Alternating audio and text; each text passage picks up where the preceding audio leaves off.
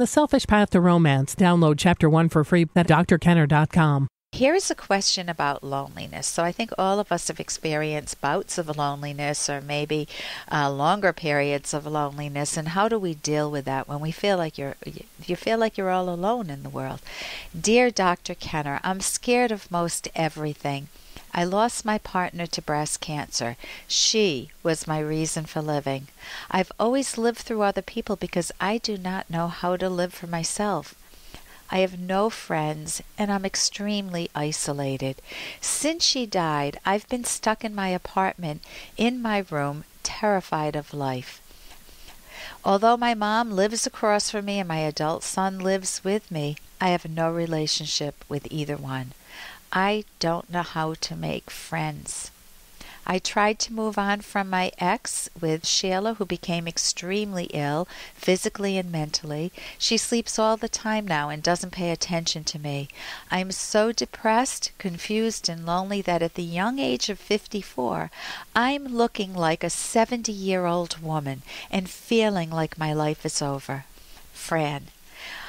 So, Fran, first, you're going through a grief process. I don't know how long ago she died, but if she was your partner, your reason for living should be yourself, obviously. I think you know that.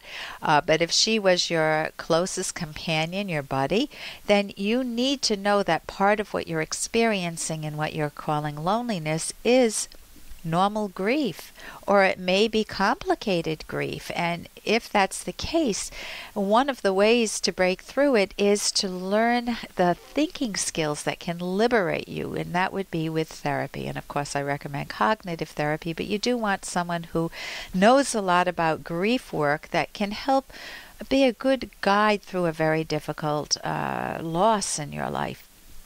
So the second point that I want to make is your coping strategy may have served you as a kid, but it's not serving you well now, and that's avoidance. Notice you're isolating yourself. You're staying in your apartment. You're in your room. You've convinced yourself that you're terrified of living. You've got people in your life, your mom and your son who lives with you. Mom lives across from you, and I'm sure there's a whole story that you could work with a therapist. You could tell that story about why you guys are not connecting. Why don't you have any relationship? What's behind that? Because that may give you some clues as to how to unlock your own door and let yourself get some sunshine and walk in gardens and meet people and enjoy your life more. The next points that I want to emphasize are really focusing on yourself. Your question to me, you said, I do not know how to live for myself, that you've always lived through other people. And that's the best gift you can give yourself. It's discovering. Hey, I got to interrupt this because we've got to pay some bills. 30 seconds, that's it. A very quick ad, and then Ellen will be back. Romance. I wish I knew more about what girls want from a relationship. Boy, I wish I knew more about what I want. Where's that ad I saw? Here it is. The Selfish Path to Romance, a serious romance guidebook. Download Chapter 1 for free at selfishromance.com and buy it at amazon.com. The Selfish Path to Romance. That is interesting. The best gift you can give yourself is discovering how to be your own person, how to value yourself. And you might say, well, there's nothing to value because I just sit and do nothing all day. Well, start with now is ground zero and move forward. You want to get the trajectory going forward. So you start making something of your life. And it could start with, as I mentioned earlier, just a small walk through the garden.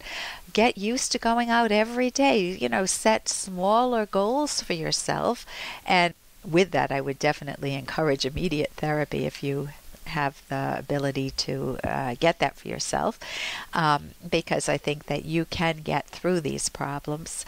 and value your life more. So you want to discover what hobbies do you like, what interests, what jobs might you enjoy and be good at, what has intrigued you, because you could breathe more life into your life and not have to go through your life thinking, I always need to live in the shadow of others.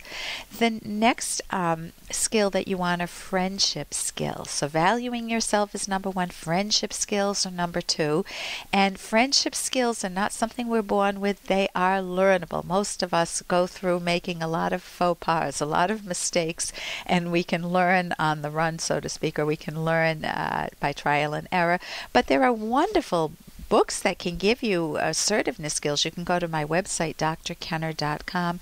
And there's also a book that's titled The Loneliness Book, A Guide to Developing and Maintaining Lasting Connections by Mary Ellen Copeland. That's got a lot of good tips in that. So you can learn how to start a conversation, how to share the airwaves, how to decide on a level of intimacy that works. You know, it might be just a casual friendship where you say hi or you talk about the weather, or you can grow it a little bit more as you feel more and more at ease. If you're hiding some deep, dark secret, maybe you were abused as a child or some such, then you don't have to share those with everybody. You know, you can keep that close to your heart, and only if you find someone you really trust, then, and a therapist, of course, you could talk about that, because it's good to process that information. If you're looking for a therapist, I recommend going to the academyofct.org. That's the Academy of Cognitive Therapy.org, and they list therapists around the country, and you may get lucky and find one. So I want to tell you, you're 54 years old now, and I'm older than that, and I feel very young. So you want to start feeling younger. And I remember at the age of 14, I thought my whole life was over. I felt very old. I felt like a 70-year-old woman.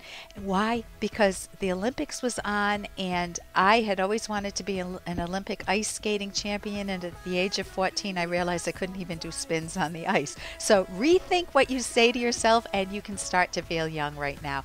And here's a little more from Dr. Kenner. Your happiness matters, and how do you achieve your happiness? It's not by faking it. You know, that false smile that all of us have experienced from both ends, either giving a false smile and then feeling like we betrayed ourselves, or receiving a false smile from somebody and knowing that they weren't genuine with us and not knowing how to deal with it. Maybe there are other problems that are on your mind. We're talking about happiness. Maybe with happiness, how do you achieve that happiness? So we said that it's not with false smiles. Is it with just doing whatever you feel like doing whenever you feel like doing, rather than dragging yourself through life? Nope.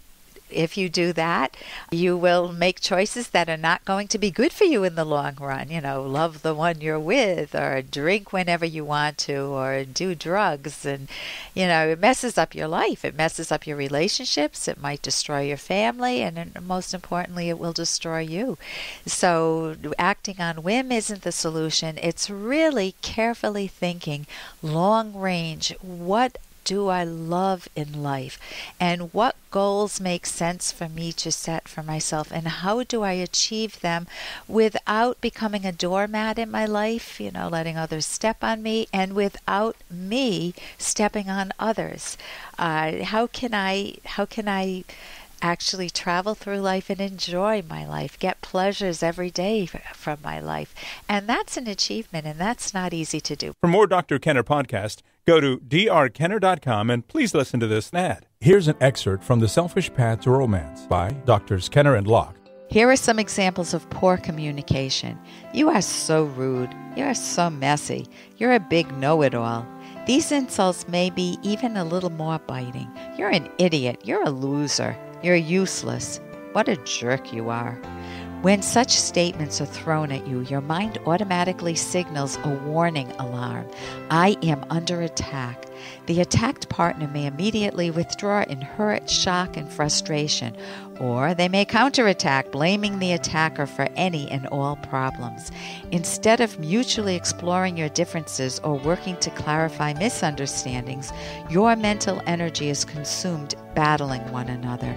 Real communication ceases and nothing gets resolved. Such battles can also end in withdrawal, emotional distance, and even estrangement. Download Chapter 1 for free at drkenner.com and at amazon.com.